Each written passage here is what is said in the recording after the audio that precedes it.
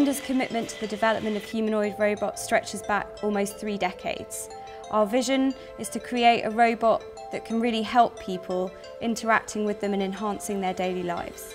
皆さんには外観から見ると新型ASIMOも以前のASIMOと大きな変化がないように見えるかもしれませんが、この新型ASIMOは全く新しいロボットです。それはリアルタイムでその周囲の環境に自分の行動を決定することができる機能を持ち、自動機械から自律機械へ進化したロボットです。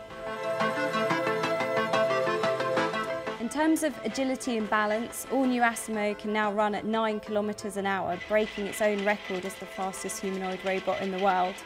It can also walk on uneven surfaces, jump and even hop on one leg.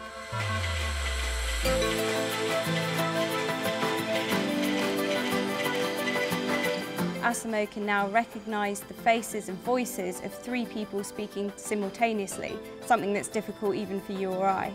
お飲み物をお伺いします。オレンジジュースをください。アイスティーですね。オレンジジュースですね。はい。コーヒーですね。ASIMO's new multi-fingered hands allow it to perform all sorts of complex tasks that require dexterity, such as twisting the cap off a bottle, pouring drink into a cup, and holding the cup without squashing it. It can also perform American and Japanese Sign Language. I study American Sign Language now. このヒューマノイドロボットの研究を通して先端技術を獲得し、他の製品への応用もし始めています。歩行アシストや MotoGP のマシンや本日紹介するユニカブもその一つです。ユニカブベータはこれまでにない新しいパーソナルモビリティデバイスの提案です。そのコンパクトなサイズの中にホンダ独自のバランス制御技術と世界初の全保育動輪システム、ホンダオムニトラクションドライブシステムを搭載しています。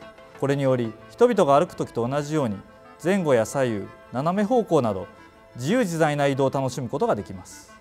ユニカブの前輪はホンダオムニトラクションドライブシステムを搭載し、後輪は横に移動することで旋回するのを助けています。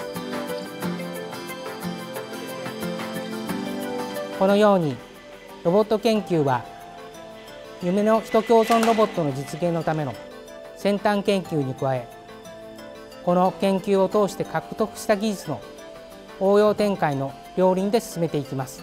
はい、ASIMO。